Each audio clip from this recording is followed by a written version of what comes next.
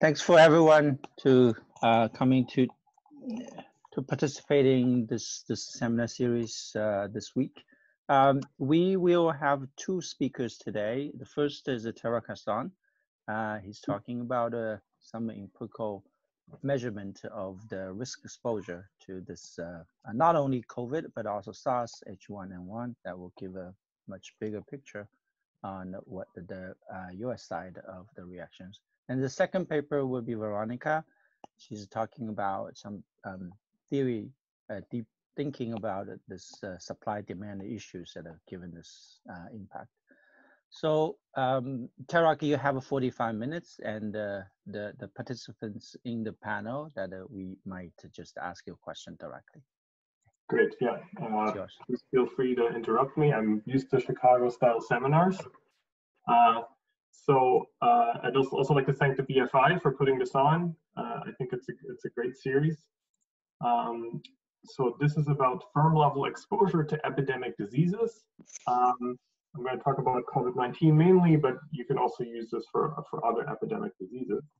It's a joint work with Stefan Hollander, Laurens van Lent, and Ahmed Tahoun. So as we all know, COVID-19 is disrupting not just our lives, but the economy in unprecedented ways. And policymakers recognize the urgent need for policy interventions. Already, 2 to 3 months in, trillions of dollars have been spent on direct assistance to firms and industries around the world. Now, with limited government budgets and also with the looming threat of this crisis being with us for another year, there is a very urgent need to better target the assistance in the coming months to avoid essentially running out of fiscal capacity. However, it's generally difficult to measure and understand how a given firm might be exposed to COVID-19 in particular, but in general also any specific policy measure, reform, or other shock. So the question here is, you have some specific shock that's happening to the economy. How is that shock affecting one specific firm? So what we do in this paper is we propose a general text-based method for isolating firm-level exposures to costs, benefits, and risks relating to specific events. So this is not, necessarily just for COVID-19, but you can think of other applications. And in particular, we have a companion paper where we studied the firm-level effects of Brexit uncertainty. So today I'm going to illustrate this method with a preliminary analysis of the costs, risks, and benefits US and international firms associate with their exposure to COVID-19 and other epidemic diseases. Now, this is kind of early stage research, as you can imagine, and one of the main reasons I'm presenting this here is because I want to point you to our website, firmlevelworth.com, where we put all the data that we've produced up, and we're basically hoping and seeing also that researchers around the world are using these data and help us sift through it, basically. So just briefly, there is sort of an emerging literature about the macroeconomic effects of uncertainty in general, and political uncertainty in specific. What we contribute to that literature is we offer sort of a general text-based method for isolating first and second moment exposures to specific shocks. So if you think of like Baker, Bloom, Davis, and some of the other papers in that literature, they're all about, here's an abstract concept like political risk. How is that moving around over time? The research question in this paper is, you have a specific event, think of like the COVID crisis or like the Fukushima natural disaster, or any specific thing happening. How is that specific thing affecting the mean and the variance of the firm, of a given firm's prospects? An important alternative to what we're doing here are survey-based approaches. And there's a number of survey-based approaches out there now to measuring firm-level uncertainty. I view what we're doing here as largely complementary to that. You can sort of think about, in some sense, what we're trying to do is we're trying to get answers from firms without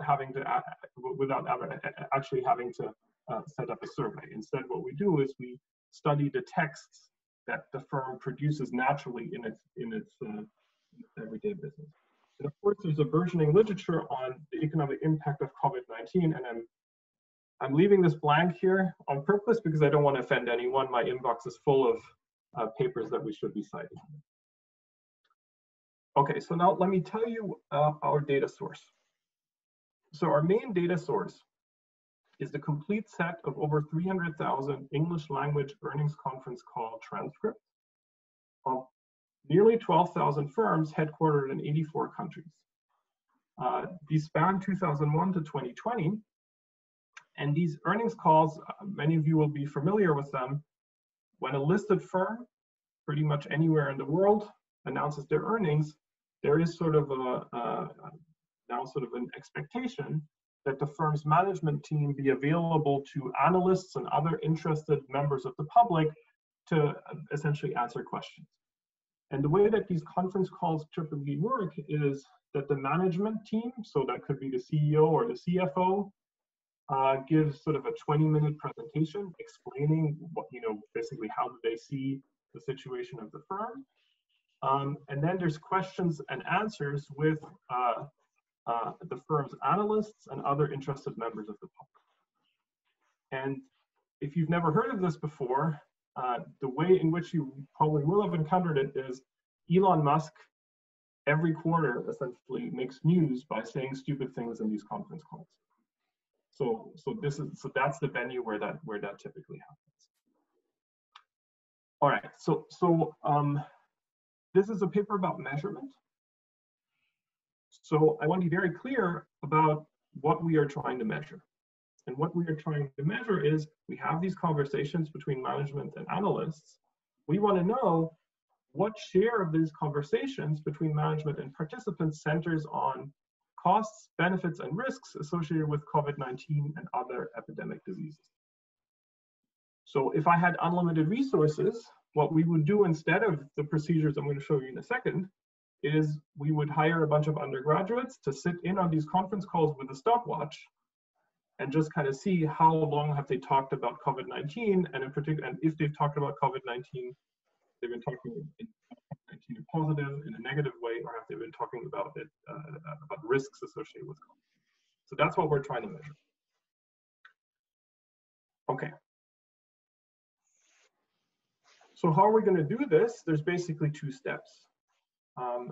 So to construct a firm level measure of disease exposure, we're going to start by selecting word combinations. These can be single words or combinations of words, like call those like two-word combinations we call bigrams, for example.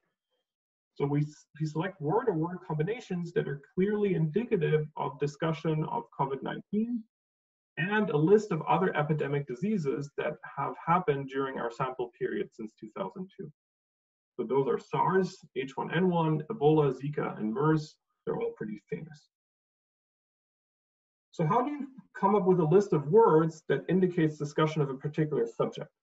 Well, in the case of diseases, it's actually pretty easy. Sometimes it's not as easy. So let me kind of just go through the steps that we would take here more generally.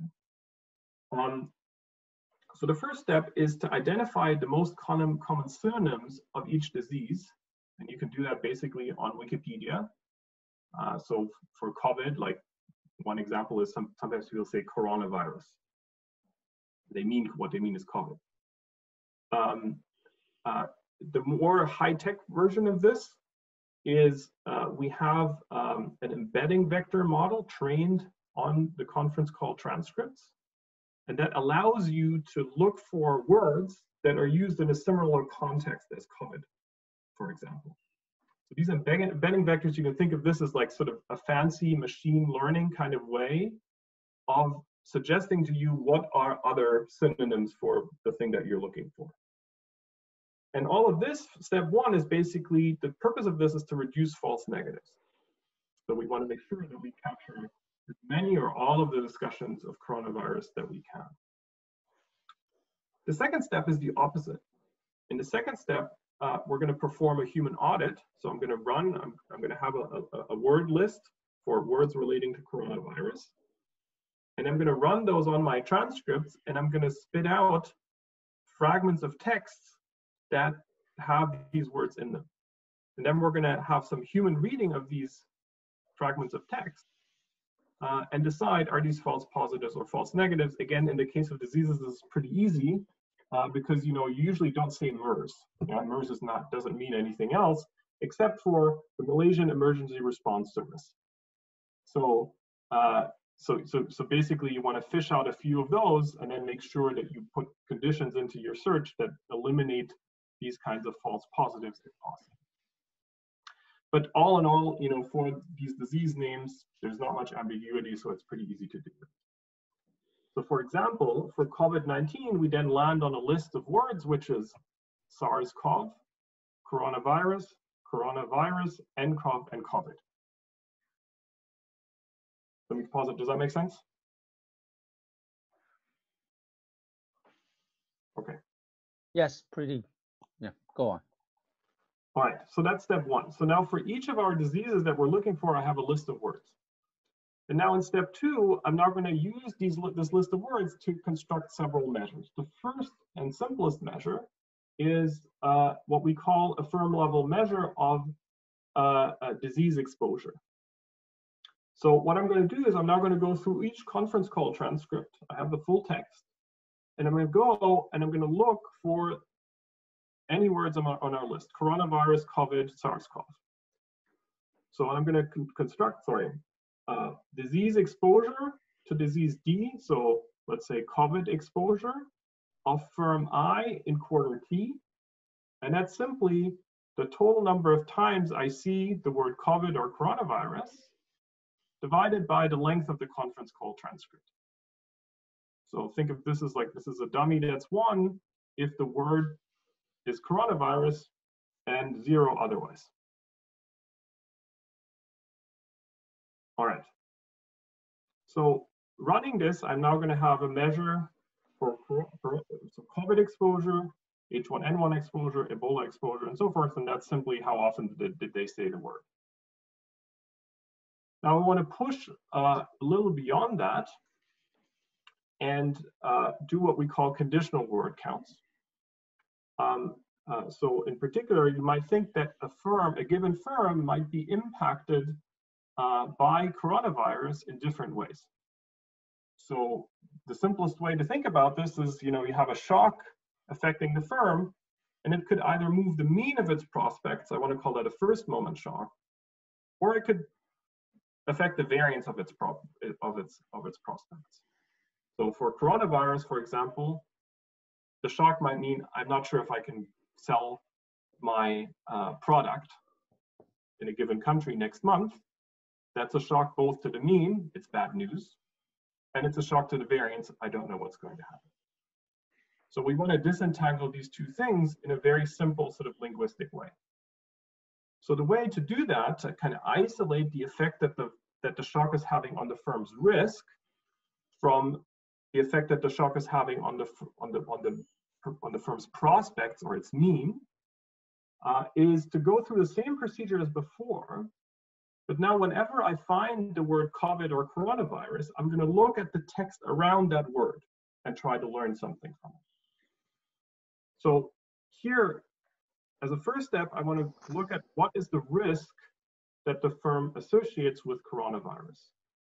So coronavirus risk of firm I in quarter T is then going to be the same as my exposure measure. I'm still going to go and look for the coronavirus words, but I'm going to count 1 only if this coronavirus word appears within 10 words of a synonym for risk or uncertainty. So this second variable here is a dummy variable that's 1 if the word that I'm currently looking at is appearing within 10 words of somebody saying risk or uncertainty, or any synonym thereof. Okay, does that make sense? Let me just pause here because this is sort of the basis for the whole paper. So a slightly different question when you present it. Do you distinguish the managers saying it versus the analysts, like asking the manager some questions and then they mention those things? Yeah, so it is possible to do that, but it's an incredible amount of work. And the reason is that these conference call transcripts are not all formatted in the same way. So we have done this for a previous paper that we've published last year on the firm level impact of political risk. But we can't do this on an ongoing basis because essentially what's happening, every month I'm getting 1,000 extra conference calls, and doing this separation is just, it takes a lot of manual work that we don't have the capacity to do. I can tell you that in the previous paper that we wrote, we did kind of split up the measure between the first and the second part. And we found that both of them have explanatory power for outcomes at the firm level. Yeah, so both of them have information, as you can probably imagine, right? So the management might not want to talk about all of its problems by itself, and then later it gets prompted. But we did kind of find similar directional results conditioning on either of the two parts of the conversation. Another kind of small wrinkle in this, because you mentioned it, one synonym for risk or uncertainty is question. So part of the work and part of the things that you learn as you work on this is, we did kind of remove the word question from our list of synonyms for risk or uncertainty, because anytime an analyst asks a question, well, then that's a synonym for risk or uncertainty. That's right. So now I run this, and now I get for each firm quarter a measure for coronavirus risk, SARS risk, H1N1 risk, and so forth. Hi, Veronica. Okay, so that was step 2. So this is kind of our measure. I want you to think of this as like essentially the firm's perception of what coronavirus is doing to the risks that the firm is facing. So the complement to that is, we know that measures shocks to the second moment, so increases in risk are often accompanied by changes in the mean of the firm's prospects. Like this example that I just mentioned. News comes out that you don't know if you're going to be able to sell your product in China next month. That is both bad news and an increase in risk. So how do we measure the bad news component? Well, I'm going to do this in exactly the same way. I'm going to follow the same procedure as before. I'm going to go through my conference call transcript and look for the words coronavirus and COVID. And then I'm going to look within 10 words before and after. But now instead of looking for synonyms for risk or uncertainty, I'm going to look for positive and negative tone words. So there's a literature in linguistics that assigns a tone to given words. And this is pretty intuitive. So if I say great, fantastic, super, those are positive words. If I say terrible, bad, awful, those are negative words. And helpfully, Logren and McDonald in their 2011 JF paper provided those lists of words as they are used in the context of financial discussion. So we're just taking off the shelf their classification. So what I'm doing now is I'm going through the transcript, I'm looking for my coronavirus words, and I'm looking 10 words before and after, and whenever I find a positive tone word used in conjunction with coronavirus, I count +1. Whenever I find a negative tone word in conjunction with coronavirus, I count -1. And the reason this is a sum, whereas before we had a dummy, is that these tone words are much more frequent than synonyms for risk or uncertainty. And we say good and bad words at the time. So what we want to do here is we enable, many positive words within. This is a small snippet. So sometimes you have one positive word and 2 negative ones, and we are allowing them to cancel each other out, basically. All right. So now I run this, and what I'm going to get now is basically a measure of how happy or sad is the firm about news relating to coronavirus in this quarter. All right. So that's all the theory. What I'm going to do now is I'm going to press enter, and I'm going to get for each firm quarter a measure of the firm's coronavirus exposure, a measure of the firm's coronavirus risk, and a measure of the firm's coronavirus sentiment. Then I repeat the same steps for all the other diseases that I have on my list. All right. So now that we have the numbers, I first want to tell you a little bit what these numbers are by just looking at some aggregates. So here, and this is maybe, I mean, maybe, so it may or may not be surprising. When we first started working on this, it was certainly surprising because when we first started working on this, coronavirus was the thing that was happening in China. So, so this is kind of a simple plot that shows you the percentage of conference call transcripts that mention a given epidemic disease over time. So this is for our entire sample. The first line here shows you the percentage of conference calls that mention COVID-19, and that goes from 0 to 100% in the second quarter of 2020. So the first quarter, we were still at 40%. Now we're at 100%. There are no conference calls that do not talk about coronavirus now. As a comparison, have a look at the second line here. This is the second worst epidemic that we had in our sample, which is SARS, and that topped out at 21% of transcript discovery. And all the others are much smaller. When H1N1, sorry? Tarek, when you do the SARS, do you separate out the US firms? I'll show you country by country. I'll show you exactly that graph in a second. So as you can imagine, this was largely concentrated in China in the beginning, or like it was largely concentrated in Asia in the beginning. H1N1 topped out at 4%, Ebola at 3%. All over the countries? Sorry? This is for all countries? This is for firms in 80 countries.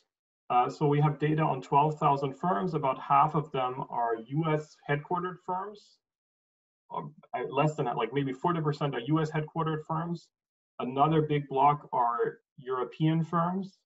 So actually think of it this way, it's like 1/3 US, 1/3 Europe, including UK, and 1/3 everywhere else in the world.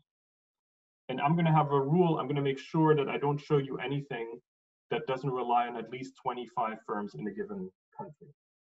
Okay, thanks. Yeah. Okay, but you see that all the other diseases have like these spikes, they go back down. And let me show you a little bit more about this in a second. So this is COVID exposure by region. And the blue here is China. And you can sort of see, Chinese firms started worrying about coronavirus first, and then it somewhat levels off. All the rest of the world is almost completely synchronized. So you see here, for example, the United States, this gray line here, it just goes up. Now, I'll show you that this is very unusual compared to all the other diseases. But before I do that, I want to pull your attention to the axes here. So what I've done here is I've scaled this so that you can interpret this as the average number of times that the disease is mentioned in a given transcript. So this is like 12 for the US. So the average transcript mentions coronavirus 12 times. To give you some idea of how often that is, the average transcript mentions the word compete, competition, competitive, anything about competition 4 times. Okay, so 12 is 3 times as frequent as the average number of times that you say competition. Okay, so now this sorry, may I go back to the previous? Hello, may I go back to the previous one? Do you also have data on just the Asian firms other than China? We do. They're on the website. I haven't partialed that out, but I'll show you one graph. We'll see if they're on there in 1 minute. Just what I wanted to. So I have country averages in a second. So the one thing I wanted to point out before that is that for the other diseases it's much less synchronized. Yeah, typically for the other diseases you have small spikes. This is 6, not 12. You have small spikes, and the small spikes are not all at the same time. This is true for SARS. It's even more true for H1N1, where different places worry about this at different times. So the first thing I want you to take away from this is that the impact of the COVID crisis at the firm level seems to be extremely high, unprecedented, and it's also unprecedented in the way that it's synchronized across everybody in the world at the same time. This is Bernie, this is the country plot here. Here I'm just showing you the first quarter of 2020. This is not using April data. Everything else is also using data for April. And in the first quarter, you see, you know, like the concern was concentrated in China, Hong Kong, and then European countries that, you know, kind of, I guess, were exposed first. In the first quarter, the US was still down here. And all the way at the bottom, you see countries that either have it under control, like South Korea, and other countries where there's a slow progression of the disease in India. This here's the same thing by sector. And again, in the first quarter, like the impacts of coronavirus appear to be concentrated. This is like, you know, 65% of manufacturing firms discussed this in the first quarter. Manufacturing and retail trade and manufacturing and trade, much less so for finance and real estate, where you only had 30% mentioning coronavirus in the first quarter. This is more of a historical exercise now. Do you know why that it's actually the manufacturing? Discuss it. So I actually have a pretty clear idea. At the end of the talk, okay, I'm going to be looking at exactly what are they worried about. And essentially what you see is that in the beginning, there were a lot of concerns about supply chains breaking down. And now, just to cut to the chase, you see that in April, there was no basically issues relating to finance raised with coronavirus in the first 3 months. In April, that's going off the charts. But I'll show you that in a minute. So this is kind of the early stage, concentrated in manufacturing and retail trade. This is kind of the same thing using weekly data over time. Again, here you see that finance is relatively less affected, the red line here, than the other lines, but everybody's trending up. What else did I want to say? I guess that's it. So that's just kind of some descriptive data. Now, of course, you can drill into this, but let me kind of give you some examples first to give you a sense of what's going on. So remember, this is firm level data. So there's nothing keeping me from asking questions like, what are the most exposed firms to coronavirus, according to our measure? Abercrombie and Fitch. I'll show you more about Abercrombie in a minute. Basically, what happened to them is that not only did they lose early on in the first quarter their primary market in China, but also their production facilities. So Abercrombie is suffering. Now you see kind of like the heterogeneous impact. bioMérieux, this is a testing company that makes medical tests. These guys make shoes. PPD is a contract researcher. If you want to give a contract for developing some kind of medical trial, these are the guys.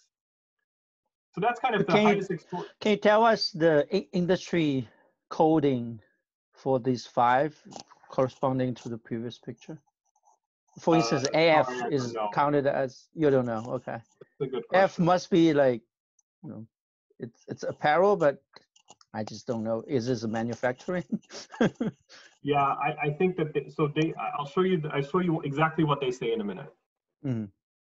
Early adopters of worry about coronavirus are United Airlines, American Airlines, and then so what else? And the toilet paper making company. Sorry, one question. So this COVID-19 exposure number for the panel A and panel B are comparable, or like panel A are along all the period and panel B is just for up to January? So directly comparable in January, and you'll see the conversations and oh, this might affect us, and here's like now it's the world is ending. Surprised that you have United in America, but not Singapore Airlines and Cathay Pacific. Oh, they're all on there. Like so, they're all on there. It's just, remember, I have more U.S. firms in the sample than other countries. So there's a lot of measurement error here. I don't want you to take seriously like number 1 relative to number 5, but you know we can maybe take seriously, you know, the first 100 relative to the second 100 or something. What I wanted to show you here for United Airlines, they talk about diseases all the time because these epidemic diseases always affect travel. This is, unfortunately, I have like my text snippets end here in 2019, but like, you know, famous last words, at this point, the public health agencies have not recommended any travel restrictions. This was like in the last quarter of 2019 when they talked about this. So United Airlines is a company that has kind of, in some sense, some experience with this kind of like travel restriction. Abercrombie and Fitch, it just hit them out of nowhere. Yeah, so they talked about SARS once in 2002, And then coronavirus becomes like a dominating subject for them. And I'll have some more to say about that in a minute. I have 10 more minutes, 13 more minutes, right? Yeah. So, all right, so what I haven't shown you yet is, so far I've only used the coronavirus exposure measure. Here's the coronavirus risk measure. And so as you might expect, this is the mean coronavirus risk of all firms in the sample, and it just kind of like goes up. So you might have thought that, maybe now we know what it is and what's going to be happening, but, after a quick small pause, we keep going up now. Similarly, coronavirus sentiment, it's just going through the floor. So it's not, we're not leveling out here anywhere. I haven't shown you any evidence that these measures actually make sense. It's a little hard to do in this paper. We have a lot more work on that in another paper that uses the same methodology for measuring the firm level impact of Brexit uncertainty. There we have pages and pages of validation because we have outcome data at the firm level. Here we don't really have outcome data except for stock returns because everything's so new. But I can run a regression on the left-hand side, the firm's stock returns in the first quarter of 2020, and I'm stopping here on March 15, which is like when the large drop in the stock market happened. So just running a regression of stock returns on COVID exposure gives you here a -4. What this means is that I'm taking out obviously the mean and the market data. So what this means is that a 1 standard deviation increase in your COVID exposure as we measure it is associated with a 2.5 percentage point decrease in your stock market valuation over this period, which, relative to the overall drop of like something like 20% is not large, but that's just a cross-sectional part. What I want you to see here is I'm now going to split up between negative COVID sentiment, positive COVID sentiment, and COVID risk. And what you see here is, and let's just look at the last column, is that so negative COVID sentiment is associated with strong losses. So if you're saying negative things about coronavirus, your stock market valuation drops a lot. If you're saying positive things about coronavirus, there's a positive coefficient here, but it's not significant. So this is somewhat comforting for what we're trying to do. And importantly, there's a negative sign on the coronavirus risk. Yeah, so from an asset pricing point of view, you would think that the coronavirus risk is telling you something about the discount rate, so that should be a negative sign. Saying negative things should be associated with market losses, and saying positive things should be associated with market gains, so that's exactly what we see here. Tarek, can you give me one example of a positive COVID sentiment? How can that be? Testing companies, the Oh, companies. okay, sorry, that's the industry. There's definitely winners, and I should probably put them up there. Yeah, we should make a list of like the most positive people about coronavirus. Yeah, that will be interesting to put some industry fixed. It's not fixed fed, it's just interaction. Which one you mentioned? Like, what positive? Can you repeat the example? Testing. If you're in testing anything to do with medical anything, I guess ventilator production. Yeah. So there's very specific. This is a big data set. You are, for anything that happens in the world, you're always going to find somebody who's happy about it. All right. This is kind of, I'm not sure how proud to be of this, but this is kind of interesting. I think it's sort of interesting. I'm putting on the left-hand side here the firm's negative sentiment about coronavirus, while holding constant how often they talk about coronavirus. So conditional on, how often you talk about coronavirus, how negative is your sentiment. And you can see here that firms that have a prior exposure or experience with SARS and H1N1, at least in the beginning of the crisis, were more confident. And the kinds of things, if you dig into this, the nice thing is when you find this result here, you can go and look at the transcript. The kind of things that they say are things like, oh, we had like the SARS problem, and now we've diversified our supply chain. So we're confident that we're gonna, yeah. But then I think like confidence is slowly evaporating for everyone now. But okay. All right. So maybe the most interesting thing. So you have to think about these conference calls. These are like, if you just have the conference calls for the first quarter of 2020, those are hundreds of thousands of pages. So, you can't sit down and read them all. But now that we've constructed these measures, you have a way of not only figuring out which are the interesting transcripts, but also within the transcript, which is the part of the text that you need to read if you want to know what they are saying about coronavirus. So we're going to use that to do some targeted human reading and content analysis. So operating directly on the text allows us to quickly identify which parts of the text are relevant discussions for COVID-19. And what I'm going to do is I'm going to say, of all the transcripts that mention COVID-19, I'm going to randomly draw 80 to 100 per month. That's all we can handle. But let's say, so I'm going to have 100 for each month. And then I'm going to read the parts of the text within that transcript that mentions coronavirus. And then I'm going to put the transcript into a category and say, what are they worried about? What are they happy about? Or are they complaining about risks? And then we're going to try and track these concerns over time. And I think that's kind of pretty instructive. We're working currently on replacing this procedure with a supervised machine learning algorithm, basically. But these things are not as reliable as you would like them to be. So I'm just going to show you our human reading. Let me kind of start with the average.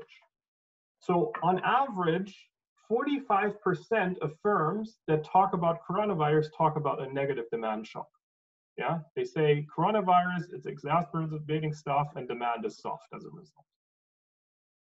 This is just one example here. 26% talk about supply chain disruption. So they say something about impact on potentially supplies of something that they need to make their device. 23% talk about production capacity reduction or closures. Yeah, similar to other companies that operate in the region, we are keeping our factories shut down. 21% talk about employee welfare or labor market concerns, and 14% talk about financing frictions.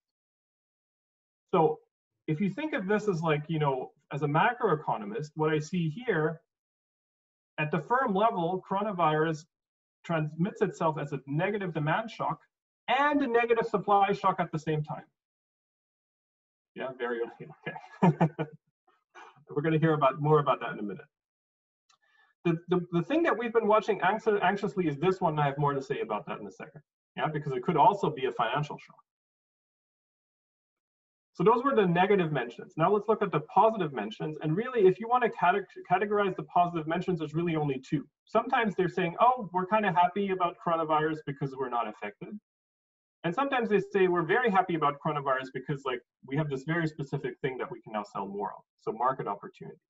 That's 11 and 13% respectively. 40% of transcripts complain about uncertainties related to coronavirus.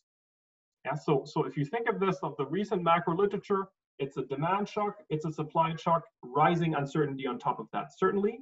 And maybe in the bushes is also a financial shock. So it's everything happening at the same time. So again, kind of take this with a grain of salt. This is kind of looking over time at the impact of what conditional on saying coronavirus, what are you complaining about? You see that concerns with demand are relatively constant. They were high in the beginning, they are high now. 50% of firms are worried about low demand because of coronavirus. Supply chain, you see here, wasn't much of an issue in January and then kind of exploded in February, but it looks like it's leveling out. Closure, similarly, not huge concern in January, picks up a lot and is still high today. Increasing concerns about labor market stuff and employee welfare, 32% in April, we're raising that. So you see here that many transcripts now raise many problems at the same time. But the thing that really shocked me, and this should be on its own slide, I guess, is look at the time series here for financial concerns.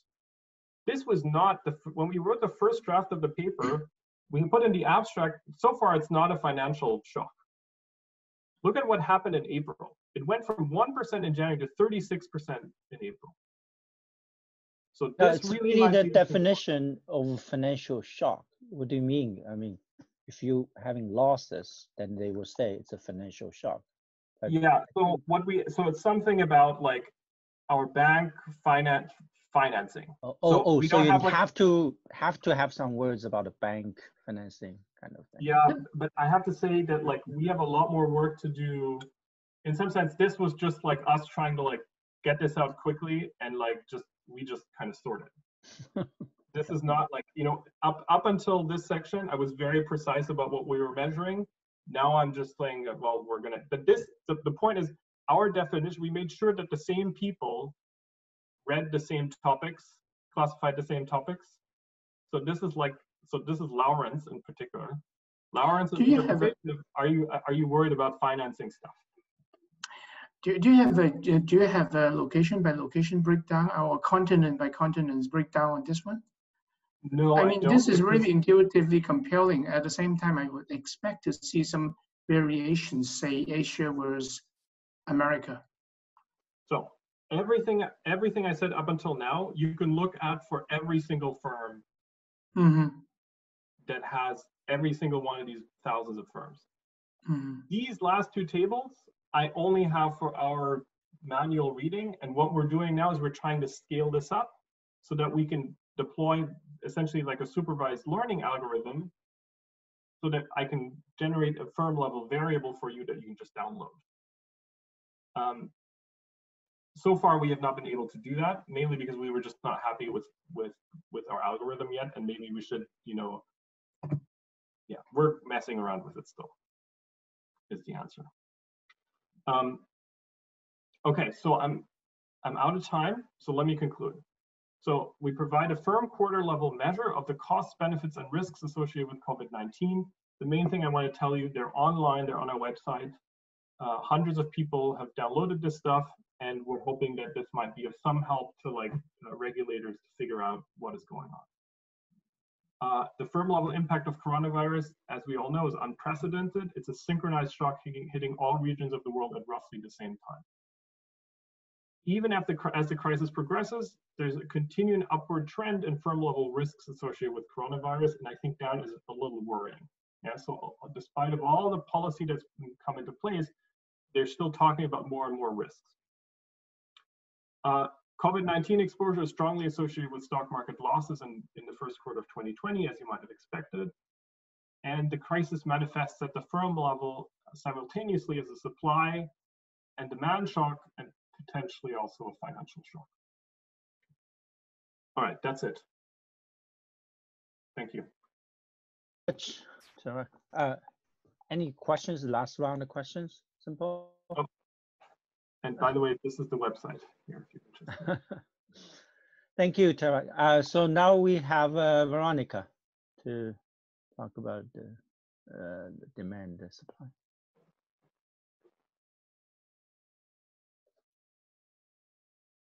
You're muted. Yeah. Okay.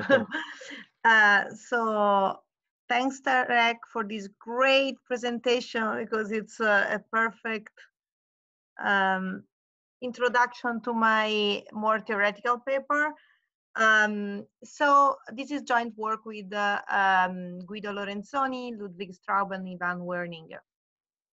So of course, I don't need to convince you that it's like COVID-19 is having a large impact on the economy, and all over the world, central bankers and governments are trying to do anything that they can to help the economy not to collapse completely, or are thinking about plans to have as fast as possible recovery. Now, there is a natural question that comes up, a theoretical question that comes up once we think about policy, which is, do we really need expansionary policy? So there has been some pushback in the debate that maybe we don't need expansionary monetary policy, we don't need a fiscal expansionary policy, because the shock is primarily, like the epidemic is primarily a shock that affects the aggregate supply of the economy.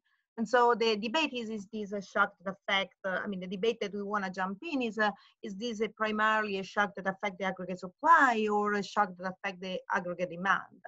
And of course, I mean, this is important to think about policy, because if it's a shock that propagates the demand, then expansionary policy are welcome, and then we can think about, in particular, which type of policy are more beneficial relative to others.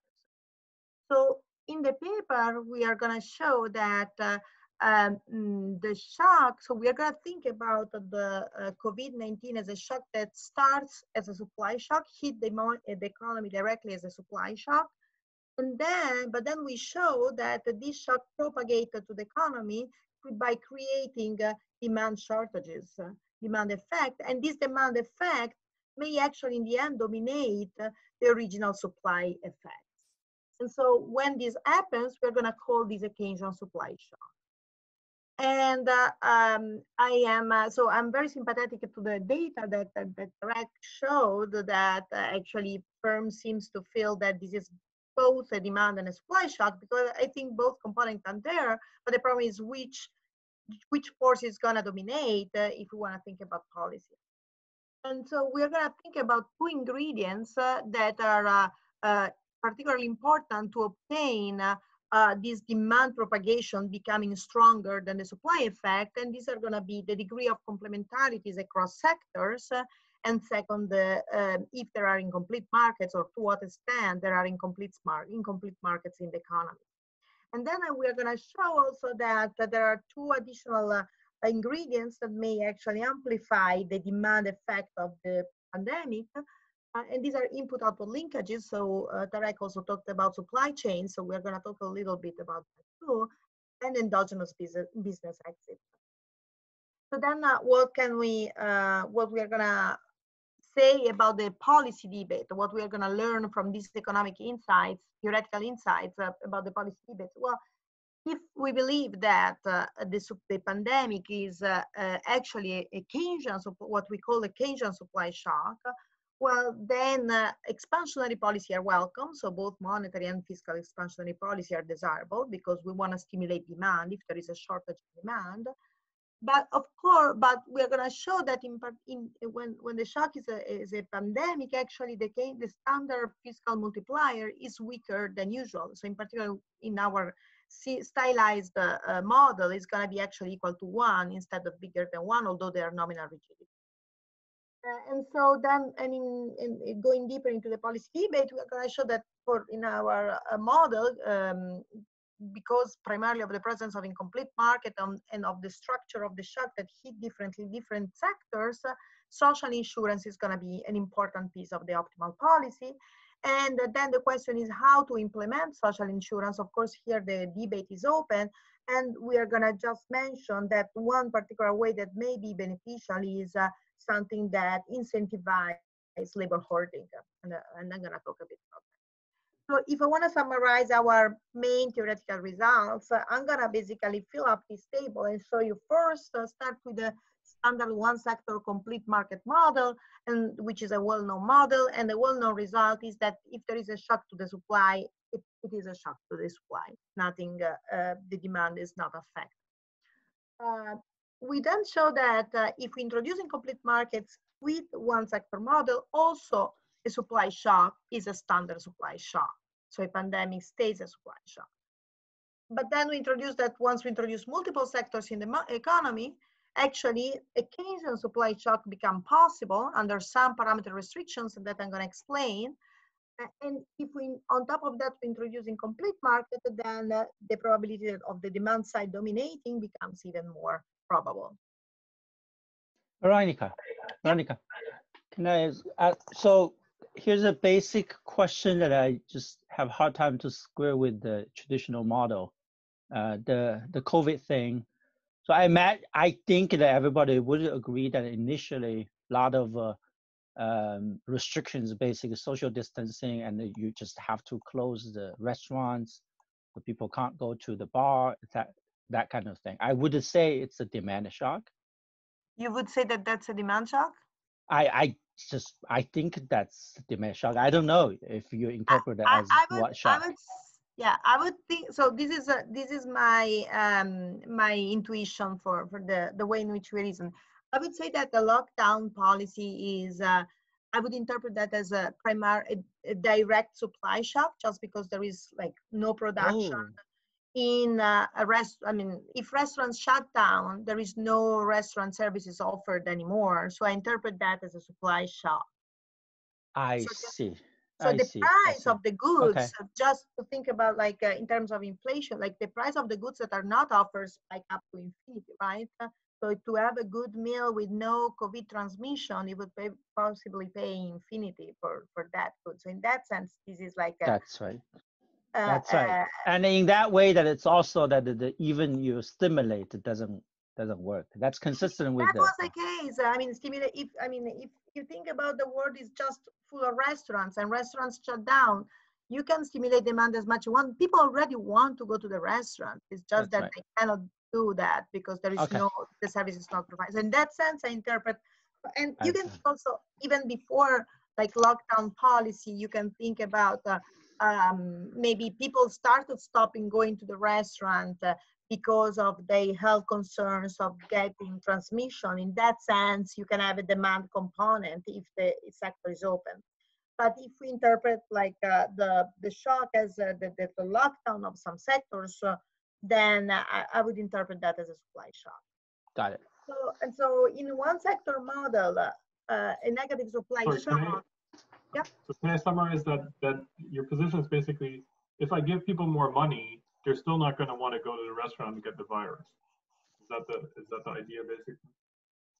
Well, so the simplest example we are going to do is they cannot go to the restaurant because the restaurants are closed. In our baseline leading model, it just some sectors shut down. So even if they give them money, they just cannot do that. So, but then the question is, that's why we introduced multiple sectors. The question is, does this affect demand in other sectors that are still open?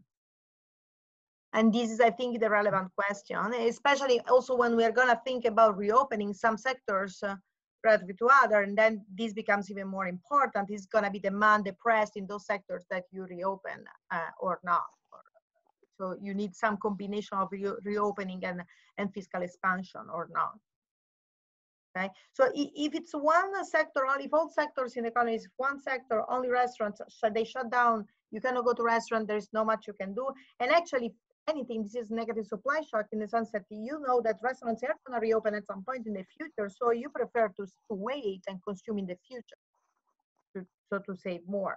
Okay, so then, to do more borrowing, so that you wanna like try to. Sorry, I said the opposite. So if your restaurant closed, you would like really to consume more now. So that's the thing that pushes towards a supply shock. Okay? I'm gonna show you that with the example. But if you have multiple sectors, then the question is, okay, restaurants shut down, what do you do with other type of goods? So there may be takeout services that are gonna spike up in demand because they are kind of substitutes. If people don't go to the restaurants, they order more online. But there are going to be other sectors that may produce goods that are more complements to restaurants. For example, people like to buy fancy clothes to go to restaurants. Now they stop going buying new clothes because they stay home. And so that sectors is going to be hit by the closing of restaurants, even though the sector is open. And so, Veronica, there's a great question coming from the audience. Yep. That question said, think about the airline industry.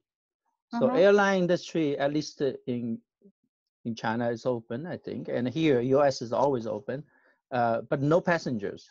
Exactly. This is another example, like traveling. I mean. So that's a demand shock, right? In your mind. Is it? That's a demand. Then there's demand channel. Okay. And the idea is that just people don't like. So it may come from the lockdown. It may come from the optimal decision of people not to travel, not to get the infection.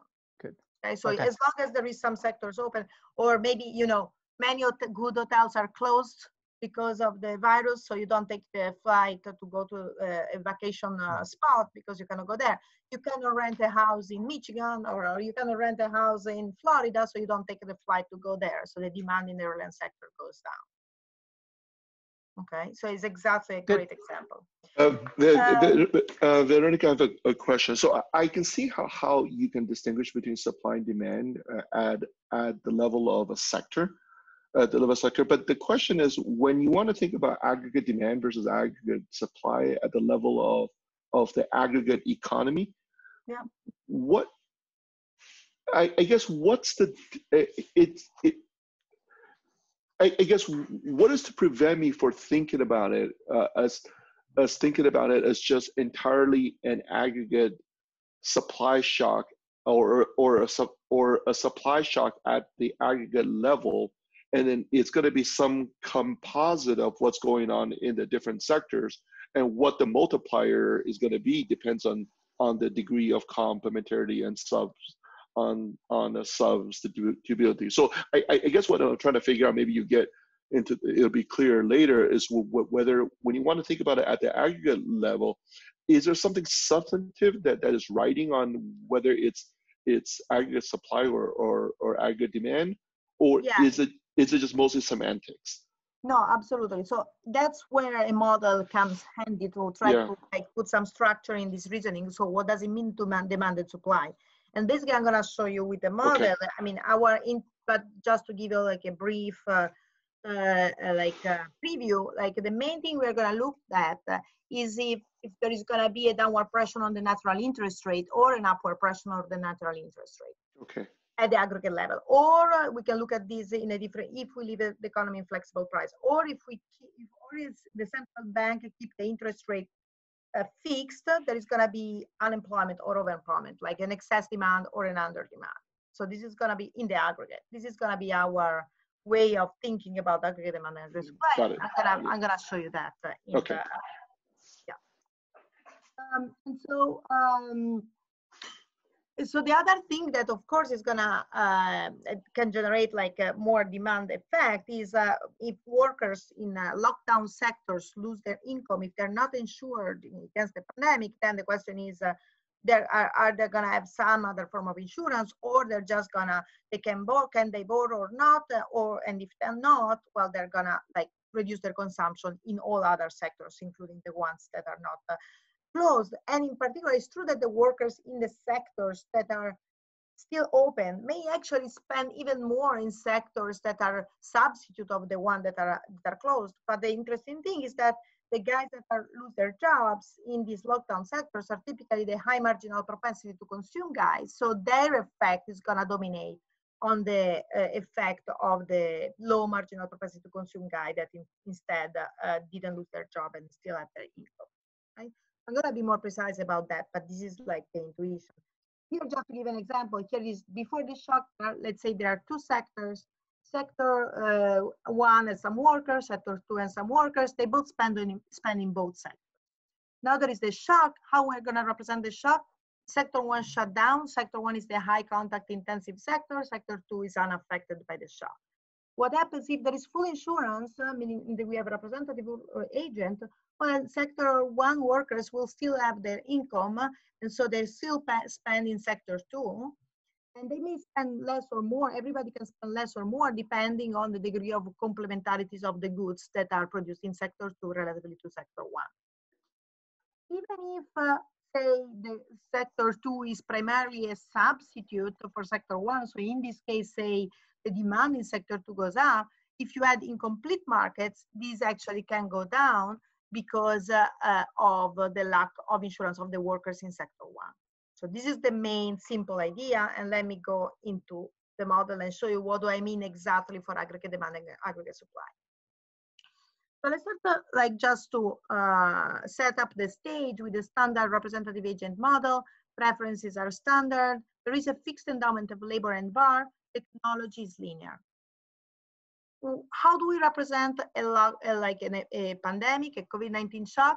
There is going to be a temporary shock that reduced the endowment of employment from N bar to 1 minus phi N bar, okay, at time 0. And then from time 1 on, we're going to go back to N bar. There's going to be one period shock, and then of course we can discuss to have a more interesting persistence of the shock and how this plays on the dynamic, but here is just one-time shock. Okay? And then the flexible, so then what the question is, what happened? One way of framing the question, is it an aggregate demand or an aggregate supply shock, is let's assume that we look at the flexible price equilibrium. Okay, so we keep the economy at full employment.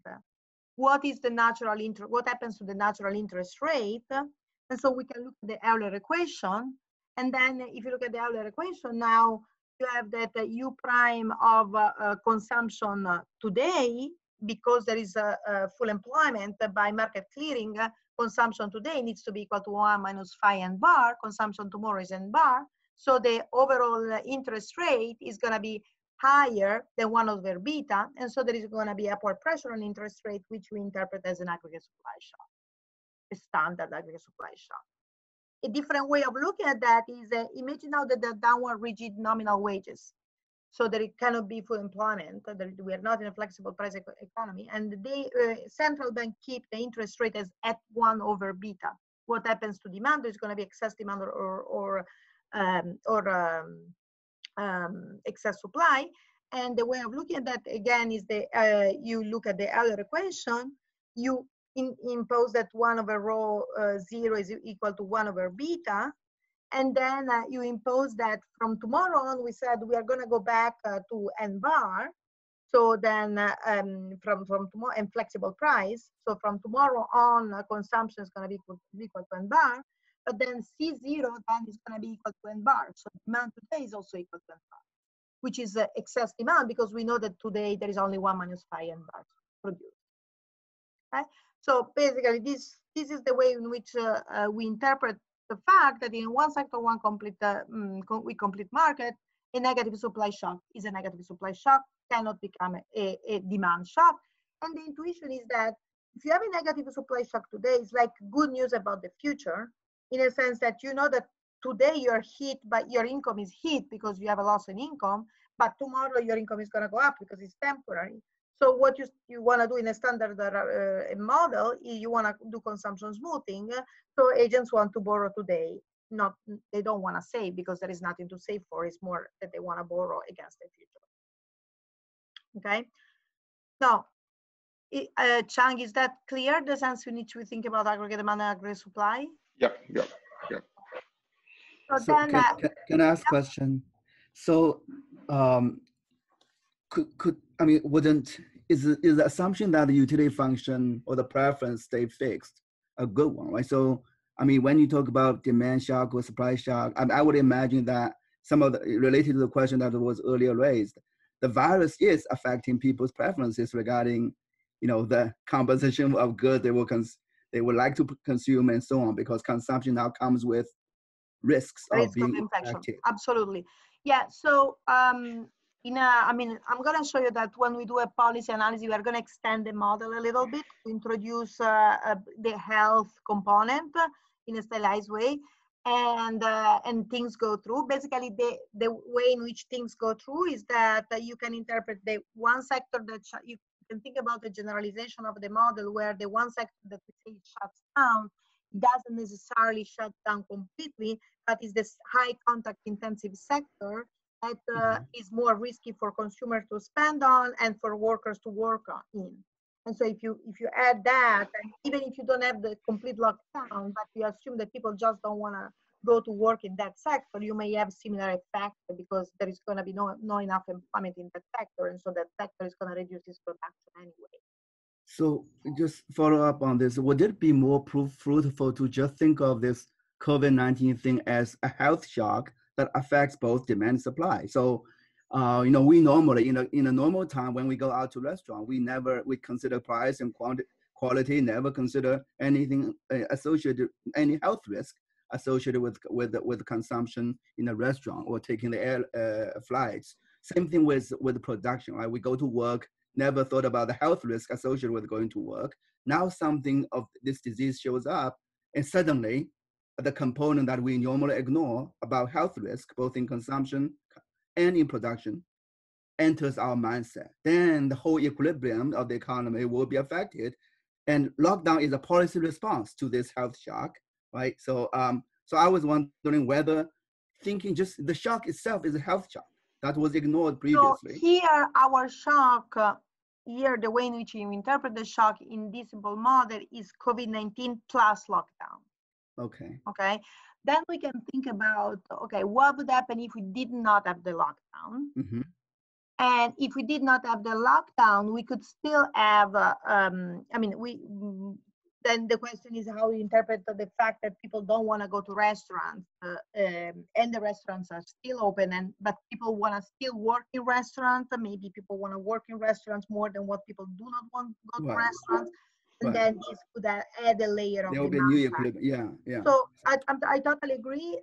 So there are many other dimensions for which the COVID-19 can actually affect demand, and Brett talked about a few of them. For example, financial side of things can amplify the demand side effect, right? Because if banks are going to be in crisis, then borrowing is going to be harder. Firms, they have to shut down, or they don't see the demand, they are going to be hard. So there is going to be other uncertainty may add to the demand side. So for sure, there is more layers to the demand that you can add, and I totally agree.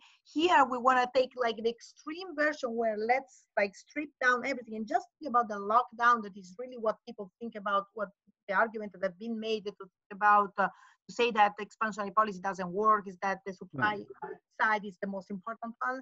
So let's kind of single that out, say that this is the only thing that like really affect the economy to start with. But even if that's the only direct effect, you still have an effect on top of that. That is it doesn't prevent the fact that there are other additional forces to make demand even stronger. Veronica, can we go back to your previous slide?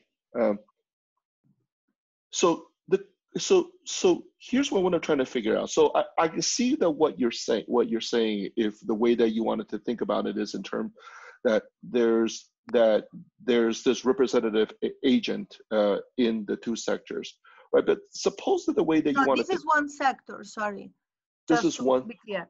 This is one sector. This is only one sector. I'm going to go to two sectors in a second. This is just to say, with one sector, if there is a supply shock, there is no, I mean, this is kind of an obvious point that if there is one sector and there is a supply shock, there is no demand that can help. I mean, that can become more important than the supply shock itself. But then how do I want to think about, like, if I think about most of us, my guess is that for most of us in the last 2 months, our savings rate has gone up dramatically. Because we, and the way I wanted to think about it is that the price of services has basically gone to infinity, and we think it's a temporary thing. So we're saving, right? So it is, the only way to capture that is in a two-sector model, where there are services. Okay, all right, fine. Yeah, that's what I'm saying. Like the right model to think about COVID, it's a multi-sector model. Okay, okay. One sector model. All right. The one-sector model can give you that. It's exactly that point. Yeah, okay. And before going there, I want to say, even if you introduce incomplete markets, that you could think in the back of your mind, maybe if we have incomplete markets, you can have this precautionary motive element that helps you know if it's a one supply shock, it's not going to help. And let me give you the way in which you're going to represent an incomplete markets model, because then it's going to be important for the two-sector model, which is the relevant one. And so we have to assume that agents now have access to a one period, zero net supply bonds. There is a budget constraint that is under, people consume CIT, AIT is the level of assets of these one period bonds that they have, WT and IT is their wages, their income, and then they have some return on their bonds. Now, let's assume that a fraction mu of the households face a borrowing constraint. That is the AIT extreme, they cannot borrow at all, okay? But a fraction 1 minus mu can have access to complete market. So each agent now has some labor endowment and bar. And now the shock is gonna be a fraction phi of the affected agents is gonna get zero. It's gonna be lose their job. It's gonna get zero endowment. Okay. So then again, the question is what's gonna happen to interest rates, natural interest rates. So the way of thinking about that here is, okay, we have a fraction mu phi of the population that is agents who are constrained and hit by the shock. They are consuming zero now because they cannot borrow at all. They have zero income, so they just don't consume. But there is everybody else who is people that have not been hit by the shock, or people who are hit by the shock but have access to complete markets, well, then they can represent it by the same standard Euler equation, and we can show that we can aggregate them with this, again, a standard Euler equation. And now if we impose market clearing, oh here, sorry, it's C0 equal to 1 minus phi and bar, and we impose market clearing in the equation, we still have that the natural interest rate would rise. So, and why is that? Well, the reasoning is the same as before. Like now, there is this, so even with doing complete markets, one sector, negative supply shock, there is a rise in the natural rate. And why is that? Because again, like in a representative agent model, a negative shock today, so people who are hit by the shock would like, people that are not hit by the shock, there is nothing happened to them. But people that are hit by the shock, they would like to borrow because they know that they're hit by the shock today, but tomorrow things are gonna go back up. So they wanna do consumption smoothing. Now, if they are constrained, they probably cannot borrow. But that's it, the extreme is that they don't borrow at all, but they will never decide to save in this model. There is no reason to save here because tomorrow they're gonna have a higher income. So then the worst case scenario where everybody is constrained is actually a scenario where the interest rate doesn't move at all, but it will never go, down. Okay? So either stays in constant or it goes up. So now, as Tang was saying, well, in reality, people are saving a lot now. Why is that? How can we represent that with a simple model? And the idea is like, let's introduce multiple sectors. Let's say there are two sectors now. Sector 1 and sector 2. People get utility from them, and there is a CS aggregator between the two goods. Now, 1 over rho is the elasticity of substitution across sectors, and 1 over sigma is the elasticity of intertemporal elasticity of substitution. Okay? Technology is still linear. Consumption in sector 1 is is going to be equal to production in sector 1 in market clearing, and we are going to assume that production in sector 1 is going to be equal to phi and bar. This is an assumption, and notice that the phi that we put here is exactly the same phi that is in the preferences. Can you see my hand? My little hand that moves. So yes, we can. Okay, great. So this assumption that we have the same fraction of endowment of labor used in sector 1, the same parameter in the preference for demanding of good 1 gives us that the relative price of the goods is going to be equal to 1. Okay, to simplify things, is a normalization. And now the question is, what happens if we have an MIT shock? How do we think about a COVID-19 in this environment with two sectors? And the way in which we think about it is, yeah. Yeah, Vito, just one more question. I'm trying to distinguish about what's rho versus sigma. So what's the elasticity of substitution between the two sectors is rho? Is 1 over rho, yeah. So is 1 over rho. Is how substitute the goods okay, are. Okay, so, and sigma is what then? And 1 over sigma is the ratio substitution across periods. So how much you want to substitute consumption today versus tomorrow. Okay, so then what's beta? How much you want to save, that is going to govern your saving decision. But then what's beta? Beta is the discount factor. Okay, all right, okay. Okay. Okay, so is the way to think about it is that what matters is rho versus sigma then, right? What exactly? And you will see that this is exactly the condition. And 1 over rho equal to 1 over sigma is going to be our cutoff to go from one case to the other. Yeah. Okay, got it. Okay. Exactly. So how do we think about the shock? We're going to think that sector 1 is the high contact intensive sector, and sector 2 is the low contact intensive sector. So because we also chose phi and bar is the level of employment in sector 1, so that we keep the shock size is still going to be phi when sector 1 completely shut down. So there is no endowment anymore for all workers in sector 1. So consumption is going to be equal to production, equal to employment is going to equal to 0 in sector 1 for one period only. Again, what's going to happen to the interest rate? Now, which interest rate we look at? Because, you know, we can express the interest rate in terms of good 1 or good 2. I mean, the natural thing to do, we believe, is to express the interest rate in terms of good 2, because the good 1 disappears, so the price of good 1 is not well defined, right? Because there is no production of good 1 anymore. So let's express interest rate in terms of good 2 for good 2, and let's write the earlier equation. Again, so now the question is, what is the marginal utility of consumption between today and tomorrow relatively to consumption in good 2? And once you substitute in the market clearing condition, you find exactly what Chang was saying, is that this, if there is upward or downward pressure on natural interest rate, is going to depend on the relative size of the elasticity of intratemporal elasticity of substitution and intertemporal elasticity of substitution. And in particular, sorry, just I might be thick here. So yep. The price of the final consumption bundle is still well defined, no? Or does that also go to infinity? So the price of the consumption bundle is not what, I mean, there is no, the price of good 1 will go to infinity. The price of good 1 goes to infinity, but there's substitutabilities. There should be still a well-defined price for the overall consumption bundle. Yeah. Yes, so, yes. So then isn't that the correct interest rate to be looking at, like the interest rate on the final consumption bundle? So you would basically calculate not P1 and P2, but you would calculate like a price in like a CPI. So the CPI is not well defined.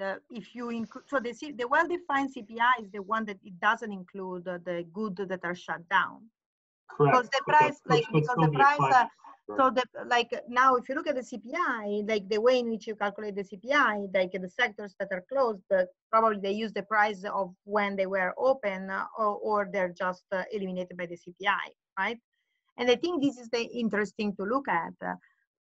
And of course, if you we're adding, I mean, the interesting is that these prices would go to infinity. This is in a sense the reason why here actually you would like to postpone your consumption to the future, because you hope that in the future those goods are going to go back into the bundle. But I think that I mean, here the thing is that the interesting I mean, the measurable thing to look at is the goods sector. Here is one sector, is the CPI for goods too. Veronica, the way that I would restate what I think Tarek's question is that that the equations that you have right now, they seem to imply an interior solution, but it seems that you don't. And which is hard to reconcile with the way that you started the story, that one sector completely collapses. But I think that you can tell the story that, say, suppose that there is a negative TFP shock in one of the sectors, and then is that a supply shock, or is that a demand shock? And then as long as you think in terms of a negative TFP shock, all of your equations go through. Because there's a well-defined price for the sector that goes through a TFP shock, the price just goes up by a lot, but it's not infinity, right? And everything goes through. Absolutely, yeah. So it just that this makes me nervous if you're thinking about the interest rate as an indicator of like demand. I think it's kind of weird to have like a corner solution for one good. I understand that this is fine, but I like just so you know, like where my mind immediately went to like. So if you like that better, I mean, I can do the other way. We do both ways in the paper. We just assume that the interest rate is fixed by the central bank to 1/beta. We assume downward rigidity on the wage. We assume then that the central bank keep the interest rate fixed at 1/beta. And then we look if there is excess demand or excess supply. Mm-hmm. And that gives you the same answer, that there would be excess, there would be deficient excess demand if this condition is satisfied, with the same condition is satisfied. So this is a different way of looking at that. That gives you exactly the same answer. Okay. And then, and so what's this condition? This condition is 1 over sigma bigger than 1 over rho. So which means, remember, 1 over rho is the elasticity of substitution across sectors. So in the intertemporal elasticity of substitution. So this means that 1 over rho, when the goods are complement enough, so low 1 over rho means complement enough, relatively to elasticity of substitution, then we have a Keynesian supply shock. Okay, and why? Well, the intuition is if you fix the elasticity of substitution intertemporally, the intuition is clear. It's the one that I gave you before. Like if the goods are complement, more complement, then you're going to reduce your demand beyond the effect of the sector that shut. The interesting thing is always, of course, to look at demand in the sectors that are still alive, not in the sectors that are shut down, right? And the question is, one sector shut down, what happens to the other sectors that are still alive and could still produce? And the answer here is if this condition is satisfied, then demand there is going to go, it's going to be dampened as well because of the effect of the shutdown cycle. And then the other way of looking at it, like fix the elasticity of substitution across sectors. Why, if the elasticity of substitution, intertemporal elasticity of substitution is high enough, you have a demand type of shock? And well, and this is more like the idea that if you have intertemporal substitution high enough, you will want to wait exactly because the price of these goods is infinity. You're going to wait for the future where you can consume a better bundle of goods. Okay, so you would like to postpone your consumption to the future. And this is exactly the saving, the pressure on savings that you're going to get here. Okay, so let me skip maybe this representation because I have not many minutes. I have 5 minutes. How much do you have? So you can go 5 minutes, and then we will leave like 3 minutes for questions. Okay.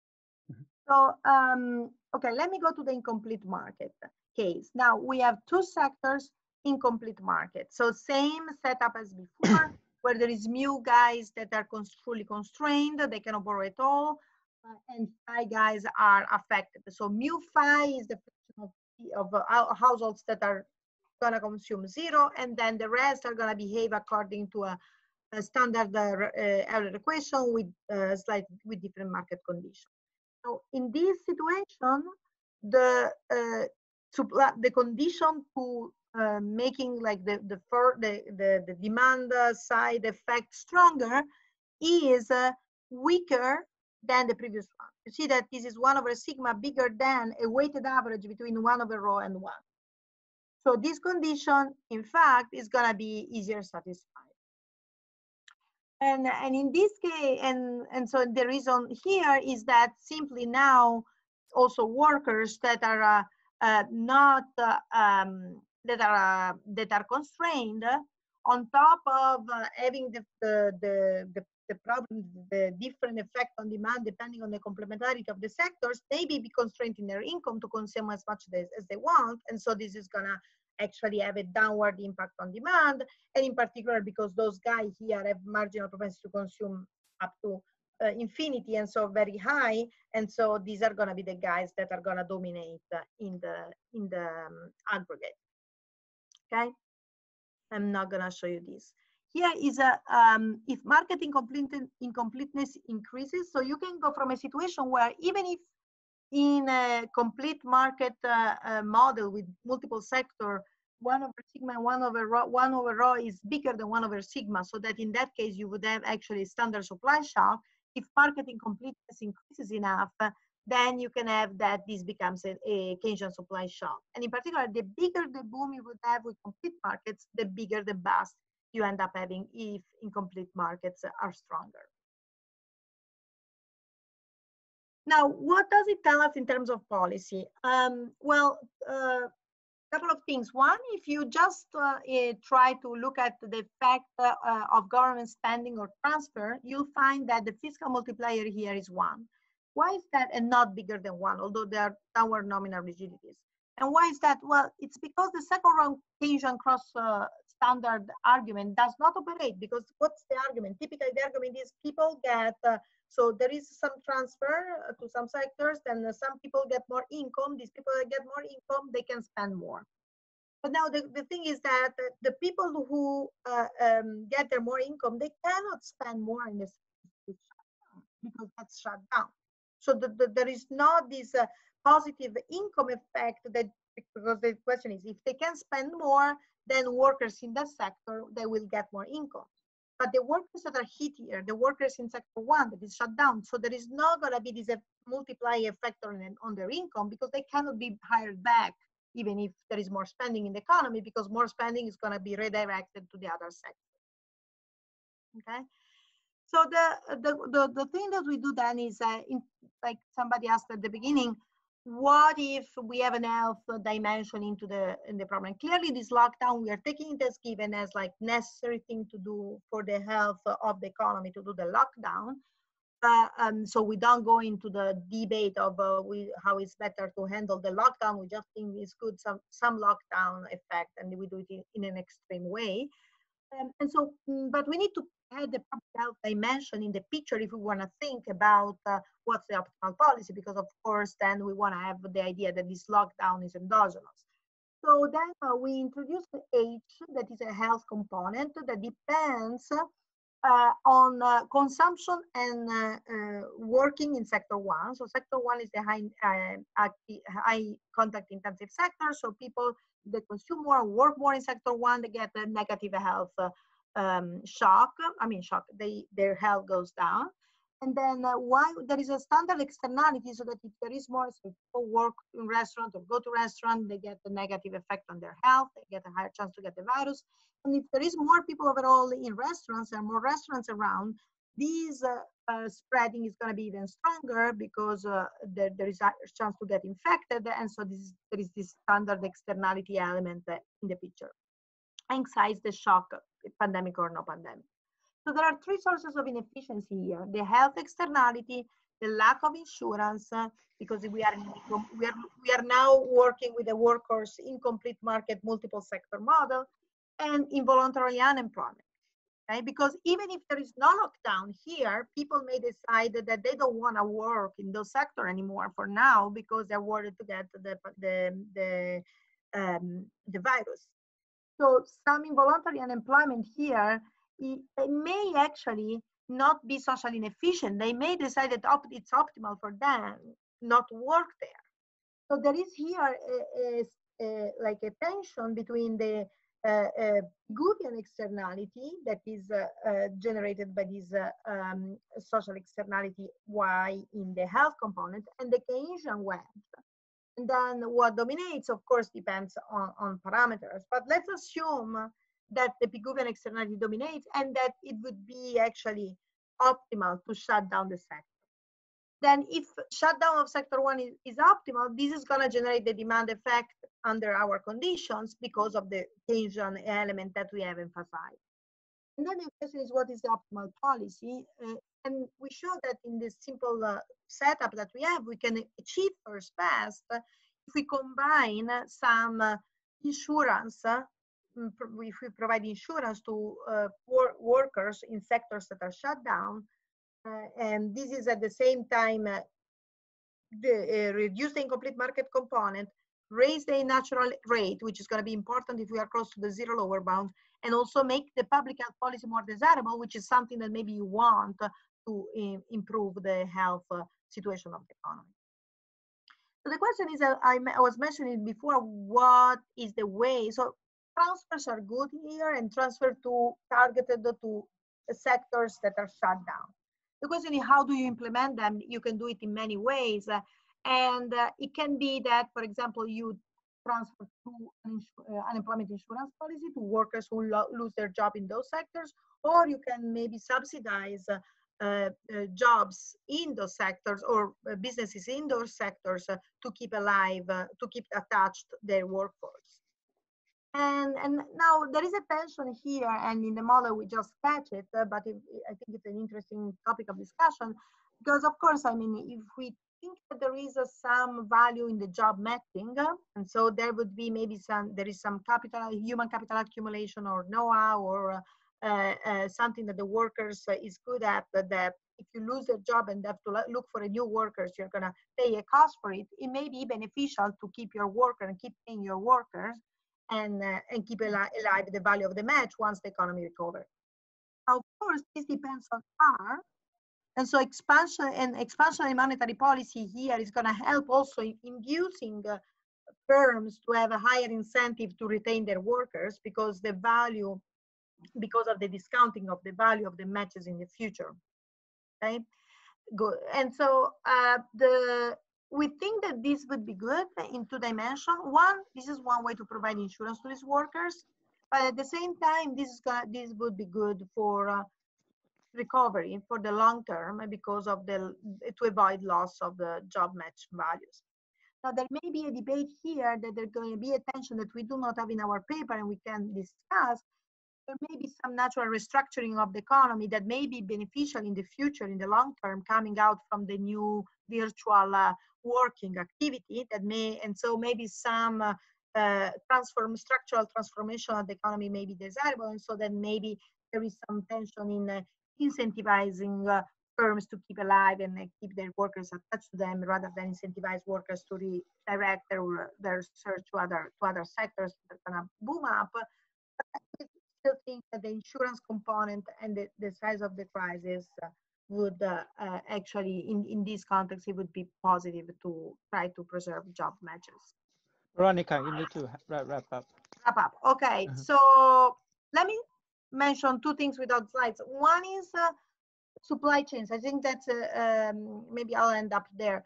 So there's been a lot of talk about supply chain in the sense that China stopped when the epidemic hit China at the beginning. There were no intermediate goods coming to the US, and this was a negative supply shock to US firms. We are going to focus on different type of supply chains. So we think that there is some type of supply chains that are going to instead amplify the demand effect. And this supply chain is going to be from downstream to upstream. So sectors that are going to be shut down that used to demand goods for other sectors that are still alive are now reducing their demand even stronger. So for example, restaurants shut down. Restaurants used to use accounting services. Now the accounting sector that is still operative is going to have a downward a reduction in demand even further. And so the multiplication supply shock is going to be even stronger. In a sense, so far I've talked about complementarities across sectors, thinking about preferences, households, and broaden up this interpretation of having stronger complementarities across sectors may come from input-output linkages. I think this is an important component. Thank you. Any questions? Thanks. So, okay. Can I ask? Sorry. Just one simple question. When we have these, it's reflecting all the previous questions on that. Is this a lot of times that when we think about this epidemic thing, is that we were thinking about whether I would like to go out to have different services. And I guess you can, and a lot of times I'm thinking about that, health shocks. In what way that you think that in your, and also that the health shocks plus the firms that are at the center, like the bailout firms, not at the labor side, but also like keep them running, that kind of idea. So these two sides seems like it's at the center of the Fed policy, etc. How is your model give us a sense of, how do we think about the optimal policy on that part? So, so we have an extension that I haven't talked about, but is a big part of our paper, where we have endogenous business exit. And so we show that there is an additional multiplying effect to the demand shock that is coming from the fact that as demand goes down, some businesses may actually exit because they don't have enough demand, and this business exit is gonna feedback on the demand of other businesses because of complementarities, and this can actually generate a cascade of business exits that are gonna be clearly problematic for the economy. So we I mean, in terms of policy, all these strengthen the idea that this is the demand shock, and so we need expansionary policy. The question is, should we think about businesses, helping businesses? Should we think about helping workers? I mean, we don't have, I mean, clearly we don't have a quantitative model here, but it seems that there are different reasons why you want to help both workers and businesses. You want to help workers, first of all, for demand reasons, but you want to help businesses to avoid these cascades of exiting that come from the shutdown of basically of generating an endogenous shutdown of sectors that is larger than the one that would be demanded by the health shock itself. Yeah, it's like an airline. Seems like that's at the center of. I believe the story saying that the airline, we need to make sure airlines is running because otherwise, just no business is running. Exactly. Wait, Veronica, I'm not quite sure I follow what you said. The way I thought about your logic was that what's going on is that it is a temporary. I think of it as what's driving the demand effect is that it's a temporary decline in TFP in one of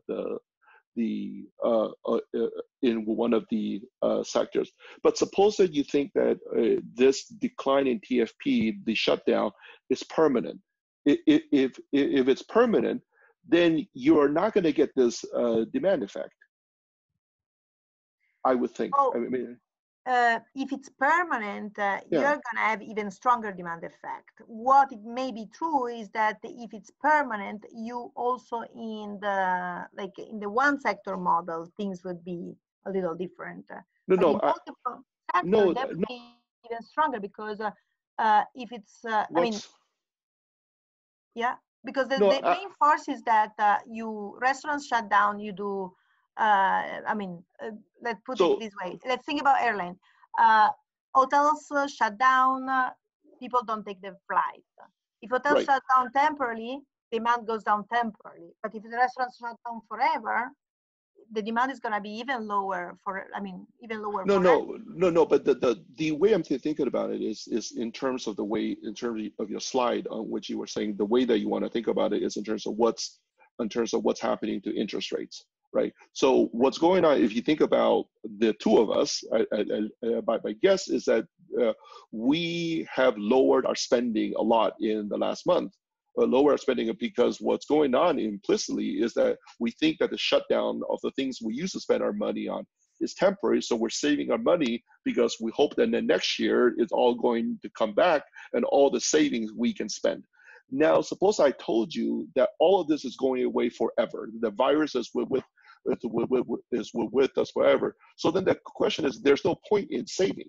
There's no point in saving. So then yeah. So there is a combination of things. One is that. The other is also the drop in income, right? That you may have because of incomplete markets, because of the shutting down of the system.